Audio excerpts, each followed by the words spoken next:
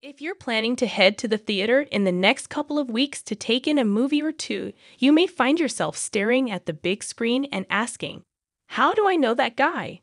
General Hospital alum Jonathan Jackson, ex-Lucky, is starring in the upcoming family drama that hits the cinemas on Thursday, April 26th, and he looks almost unrecognizable. The former daytime actor shared a photo of his character on Instagram and stated, "The only thing bigger than my character's hair in Unsung Hero is the heart in this movie."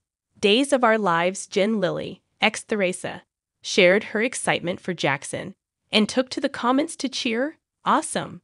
I didn't know you were also in this."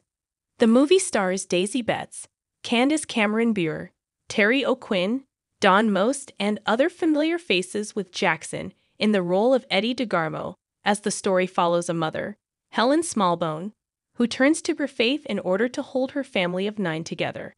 And viewers will be taken on a journey as she turns their struggles into an adventure, all for the sake of her children.